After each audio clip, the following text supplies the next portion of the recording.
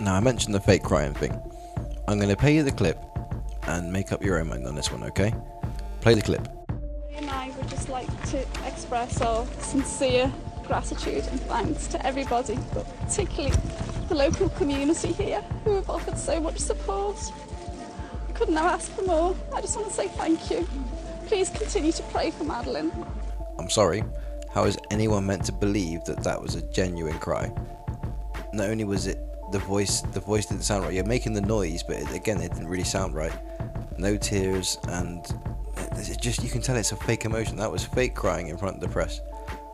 I don't know, maybe she was trying to cry, and because she's all cried out, maybe she couldn't cry. I don't know, but it feels like she was trying to force the cry, and that's kind of strange to me. Why would you try and fake cry? Surely be full of emotion if your daughter is missing. I know I definitely would be if I was in that position, even though I don't have kids, but you know what I mean. I'm pretty sure if my daughter was missing, I'd be in bits, but I'd also be tearing around the country trying to find my daughter.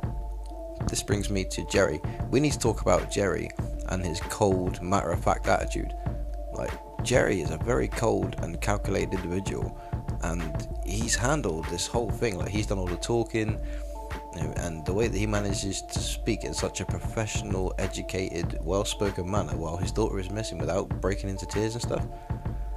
Jerry's a very cold individual. Now, I know his job is to be a surgeon, and your bedside manner isn't great, and you're supposed to be able to switch off and this sort of thing, but this is your daughter we're talking about. And not only just your daughter, this is the daughter that you had to get through IVF treatment because you were struggling to have children. This, like, Maddie is a very special baby. This is a very strange situation, and Jerry being able to be so cold and so calm the entire time concerns me. And check out this clip where he actually stormed off. Check this out. Because Jerry's always Mr. In Control, regardless of whether he did it or not, but especially if he did it. If he thought, oh, I've got a lid on this now, we're in the clear now. When this happened, it's the first time we've ever seen him shaken. Yeah. He rips the microphone off. No, I'm not doing this now. And it's the first time I'm like, in my head I thought, oh, you're rocked. Yeah. You're worrying. That doesn't look suspect at all, does it? Not at all. Listen, like, I don't want to accuse him of anything. I don't want to put my foot in my mouth or anything, but it doesn't look good for the McCanns at this point. We are in a time now where facts and truth and surety of things is probably at one of its lowest ever in history.